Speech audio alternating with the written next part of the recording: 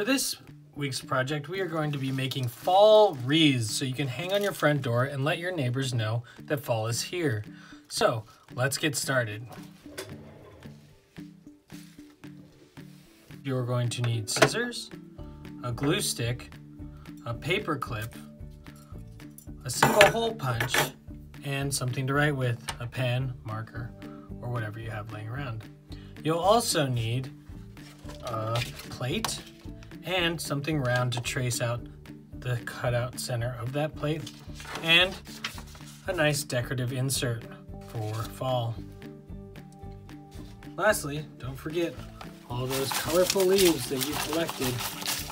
We're gonna need those, so get those out. Let me clean up this mess I just made, and then we'll get started. For our first step, we won't need any of these things other than our plate and our circle and our pen, so you can put the other things aside for now. We'll use those later on in the project. So, the first thing you want to do is you want to take your plate and you want to put down your circle that you got to trace around, and you want to draw a line around that object. For this part, you might need to grab an adult or somebody who can help you cut out the center. But once you have your circle drawn, you can cut along that line and cut out the center. I'm going to use an X-Acto knife, which you're going to need an adult for. Once you got the center cut out, you want to take the center and set it aside because you'll need this for later on in the project.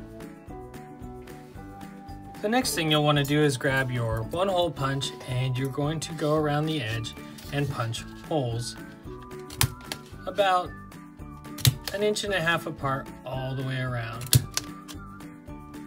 Doing the outside on the very outside, and then as far as you can get in with the 1-hole punch, we're just going to punch random holes all the way around.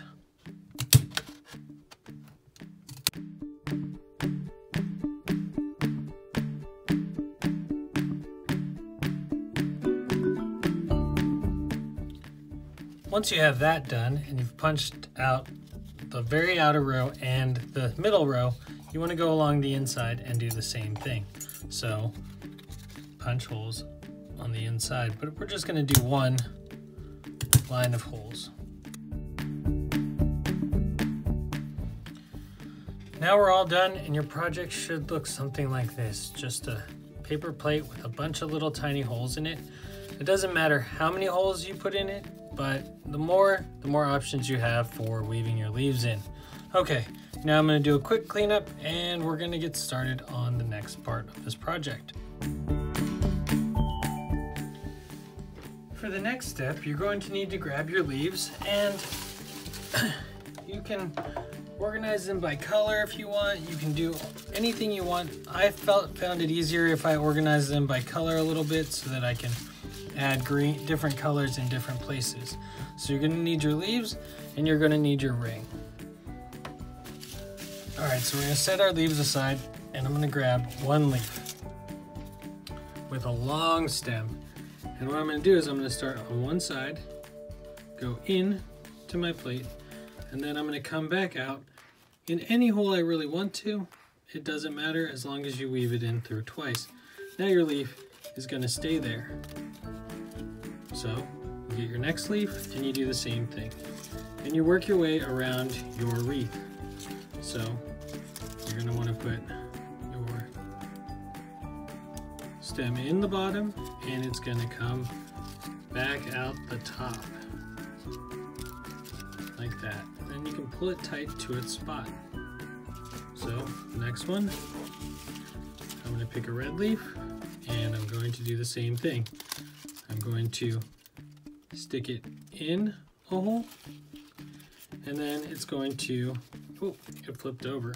So you want to make sure your leaf is turned the right direction, and then it needs to go through a hole over here. So I'm just going to put it through a hole. Now, if you look at the back, your back is going to look like this, where the leaf came in and where the leaf comes back out the top, like so. So you continue this process around the entire wreath, filling it up with as many leaves as you want, and you can put them really close together, or you could put them a little bit farther apart. In.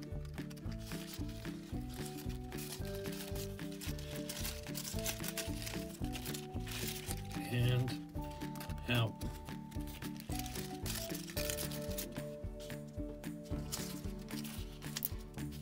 In. And you can go into one there's already a branch in too. That's fine. And out.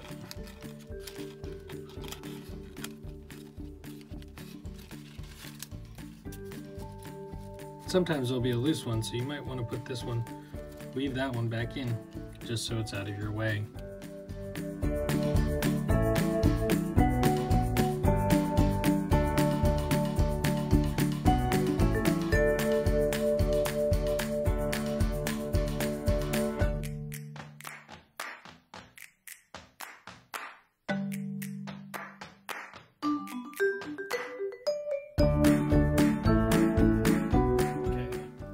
Well, I had to grab a few extra leaves because I ran out, but I'm going to show you how to do the end part where you might have this little gap where they don't quite connect.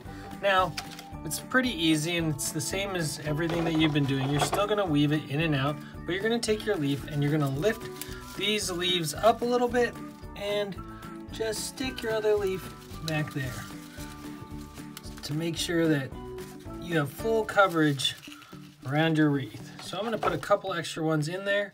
And like I said, I got some new leaves. I can look around and see any spots I miss and do the same thing by lifting the leaves up, finding another hole, and putting it in there. So I'm gonna finish up the wreath.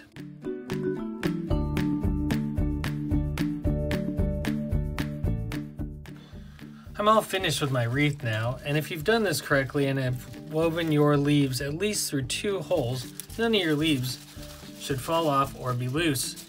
If you really want to secure it, you can put some Scotch tape around the edge and tape your leaves in, but you don't need to. So I'm going to set this aside for a second and make the centerpiece for our wreath.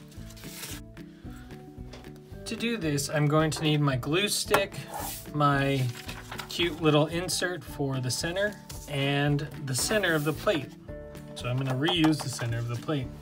So I'm going to take the glue stick and, like always, using the glue stick correctly and not having a ton of glue out, I just need a little bit, and I'm going to put glue all over the back of the happy fall sign.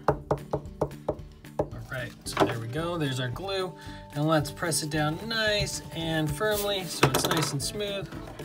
And we can put away our glue.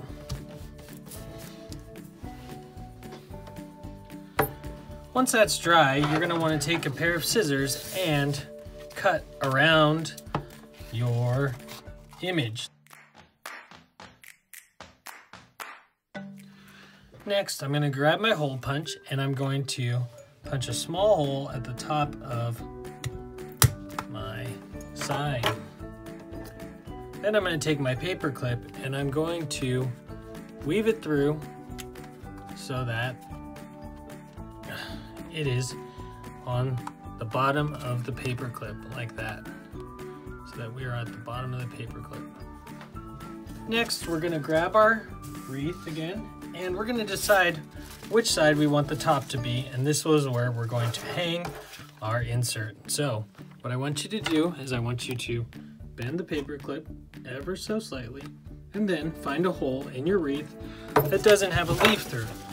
I'm gonna pick this hole right here. All right, so now I can put my centerpiece out in the middle and I can go hang this on my front door. Well, I hope you enjoyed this project and good luck on yours. Bye.